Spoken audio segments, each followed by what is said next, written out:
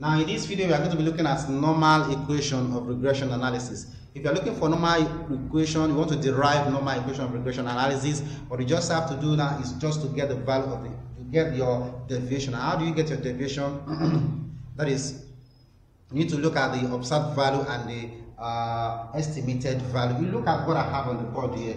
Look at what I have on the board here. And now this is the observed value that I've gathered. This is the observed value. And from this observed value, I can make a line. I can just make a line. Okay, let me make a line like this. You see this line I've made, that is my regression line.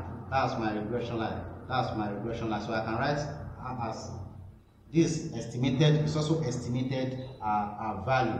That is the estimated value. And my estimated value, I can write it like this.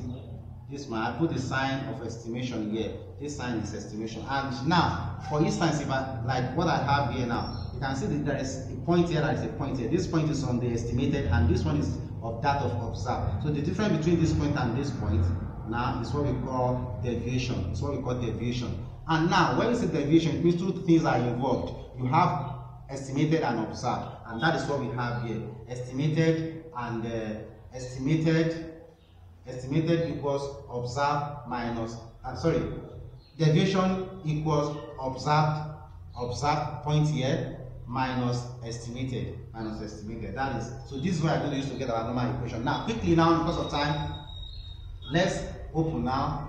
This is our deviation. We can write it as our observed y minus, so I write the value of the estimated here. I put it in brackets. Put it in brackets, I'm going to be having b naught, put the sign b1x. Yes, I put the sign also here. Then I can open the bracket here using this sign, minus times plus. So I write again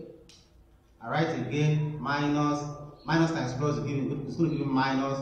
Then I put the sign back, minus times plus again, minus, I put the sign back.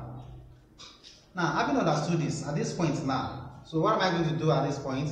You know, we are trying to derive a normal equation of regression analysis. Now, what we just have to do is to square. We need to square and sum the deviation. If we look at the deviation here, why are we squaring? We are squaring because we don't want to have 0 as the answer between the observed and the deviation. That is, when we say observed minus deviation, we don't want to have 0. So we want to make the value bigger. And you know, when you square a value, like you square 2, it's going to give you 4. When you square a value, it's going to give you a bigger one. So that is what we are trying to do. We don't want it to be 0 as our final answer. We don't want 0 as our final answer. So when we square now, we square this deviation. When we square this deviation, we sum it, sum and square the deviation. So when we that is what we have done here. And when we sum it now, it needs to reflect here in this equation. Then I put it here back. Then I put my y minus b naught. Then I bracket it. The square will also reflect here. Now, having done this now, so what you just have to do is just to minimize. So, you know, when you want to minimize, that is calculus, we need to differentiate that function with respect to any of the determinants. So we will be taking b naught first. If you don't know how to do the differentiation, please go back to our video. You consult some materials on differentiation. Here we are going to use function of function because of the power we have here. Now, if you want to differentiate now, don't forget that when you are differentiating, you differentiate with respect to 0. We are trying to minimize, so we take the least square. Now, we've squared all the deviations, but we are taking the least out of all the deviations. And when you are taking the least, it means we are minimizing it. That is where the name is, is just least square method, because we are taking the least of all the square we need. Now, so taking the least now, we need to minimize it. That is when we are minimizing it, we are going to say in this particular function here, change in deviation with respect to change in b naught, then that's going to be equal 0. So having gotten this now, then we need to differentiate. If you differentiate this now, if you differentiate, we don't use you use called derivative. So if you use called derivative, then we'll be having 2, this 2 will come here, summation, bracket again. Then you write the whole of this here.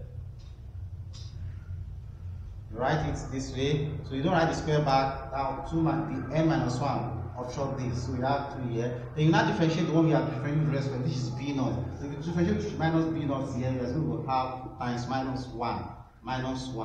So everything will equal 0 because equals 0 is there. Now, having done this, now we can multiply this. Minus 1 times 2 here will give us minus 2. minus 2. So when you have minus 2, you have summation, you have y minus b naught minus b1 x, put the sign, everything equals 0. To offset this minus 2, you divide both sides by minus 2. If you divide both sides by minus 2, so the minus 2 will go away. The minus, so the minus 2 will move away from here. The minus 2 will move away from here. So we are going to have 0 left. So that's what we have done to cancel out that minus 2.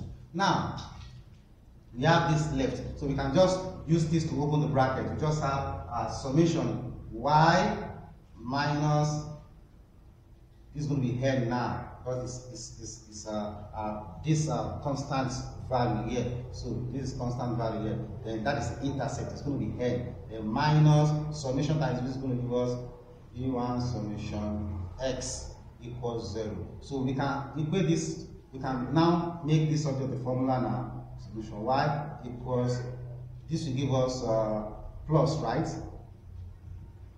That's going to give us plus. Please check very well. Is it going to give us plus?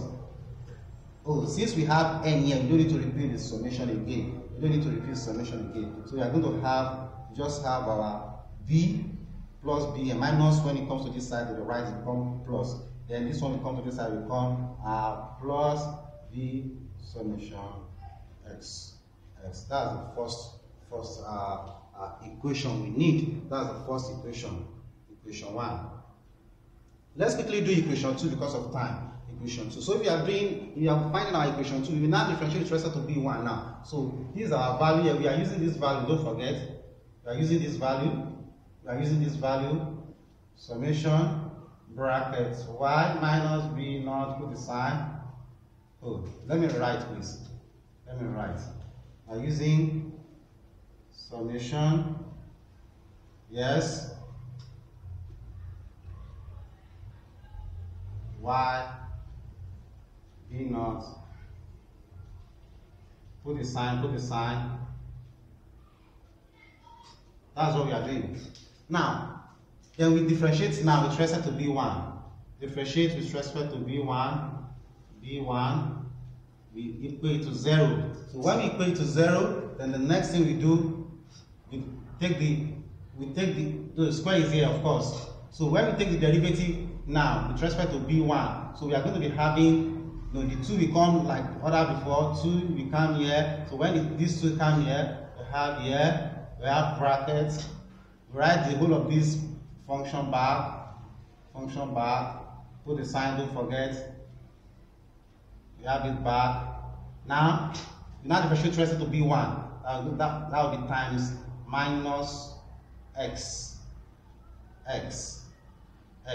So don't forget it's going to be equals 0. Now, this minus times minus 2 minus x here. Okay, let's make it this minus this minus now. Minus times 2. Minus times 2 will give us minus 2. Minus 2, then x will give us minus 2x. Bracket. The equation is still there, sorry. Minus x times 2 will give us minus 2x. Then put the sum back, open the bracket here, then write this one, y minus b naught minus b1x bracket equals 0. Now, we want to eliminate minus 2 as we eliminated the 2 here. So, minus 2, minus 2. This will go away, this will go away. So, we're having left now x summation y minus b naught minus b1x equals, okay, close the bracket, equals 0. Now, we can say x now. When we say x times y, that will be summation x times y will give us summation xy. Then summation x times this will give us minus summation. Look at that equation very well. When you say that will be summation, this will be summation x summation or summation x times this will give you summation xy. Then for this one we give you summation x times b will give us b. You write the b first, summation x. Then the same thing here, plus times minus, of course, minus. Then this will give us summation, right? B. Then summation x now times summation x will give us summation x squared. Please, do you understand it? Make it equal 0. So this one, we make this subject of the formula now. We are going to be having xy. So all of this will go to the other side. We're going to be having b summation x. This will be b summation x squared. So this will be equation 2. Now we can complete the equation 1 together now, which is summation y equals bn plus b1 summation x.